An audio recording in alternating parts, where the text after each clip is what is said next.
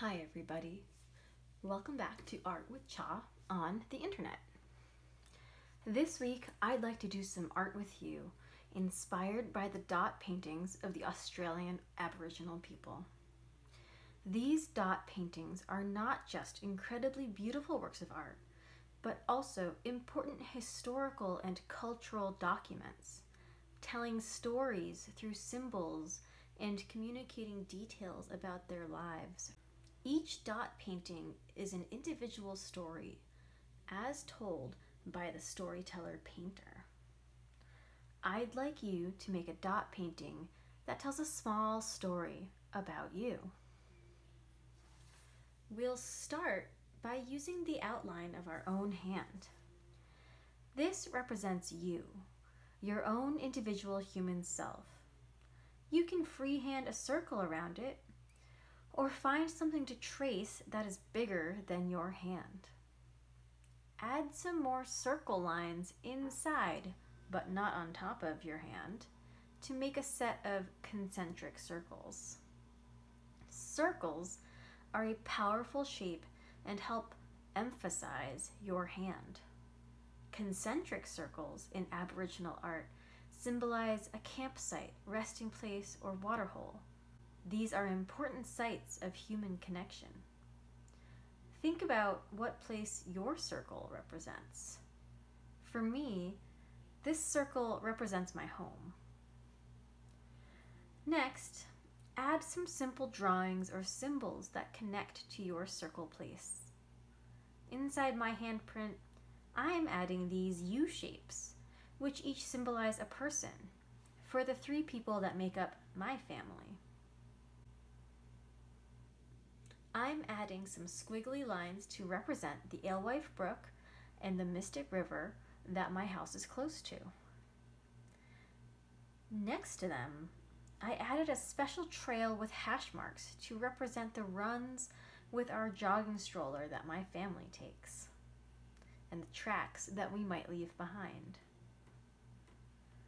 I'm drawing some footprints around my circle place for the many walks that we take around the block. I'm also drawing some leaves to symbolize all the planting I have done this spring with my daughter.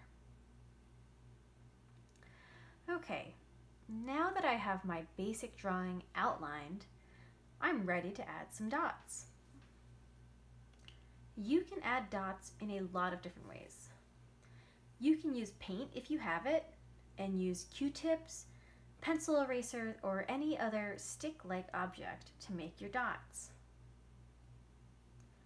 You could use markers like this, or even crayons or color pencils. It works best if the tips are a little bit blunt. You could even draw little circles instead of making a solid dot. Try using different sized dots within your painting. Your dots can follow the lines that you drew on your page to draw focus to your shapes.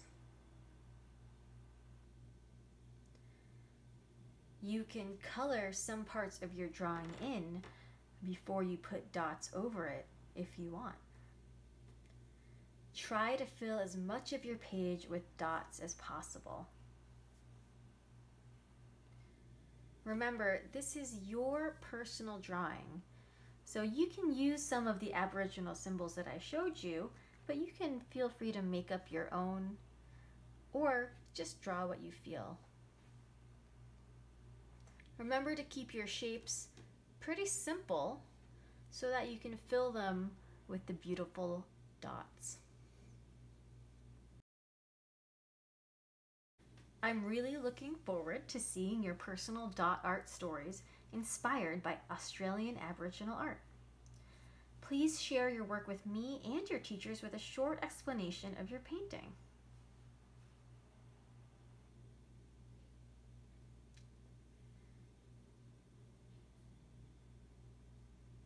Thank you, kindergarten, and I'll see you next week for live art.